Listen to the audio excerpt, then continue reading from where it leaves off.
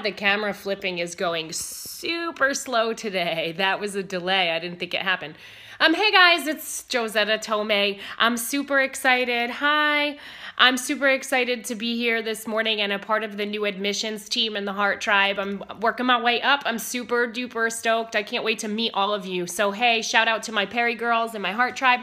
My name is Josetta and I am a transformational health coach, and I really help empower women to help cope with imbalances and learn how to work towards their imbalances so that they can live a life where they actually have the reins and the control of their destiny and their health and their happiness, because often we forget to think about ourselves because we're always thinking about other people, whether that be our children or our spouses or our friends or our family or anything. And I teach you how to really make yourself a priority and work on yourself and in all aspects of health holistically. So I'm excited to be here. And all I want to do this morning for the short scope is talk about fear. Now, we often talk about fear of failure and why we're afraid of failure. But one of the biggest problems for a lot of women that I work with are that they also have a fear of being successful in whatever capacity that might mean. If it's in their career, often that fear comes from like if I'm too successful, I'll be unlovable. No man will love me if I make too much money, kind of a thing.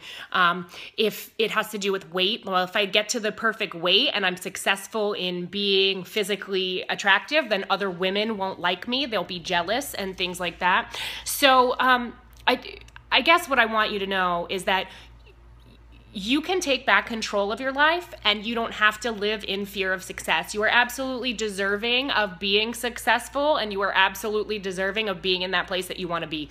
And so it is time for you to move past that fear. Everything we want is on the other side of fear. Know that in your head, like, that life will be wonderful for you. And reflect. Think about if there's anything surrounding something that you want that causes you to be afraid. And that's it. I don't want you to be afraid of being the best you that you could be, because it's really beautiful up here. And I love you guys, and I can't wait to get to know you all way better.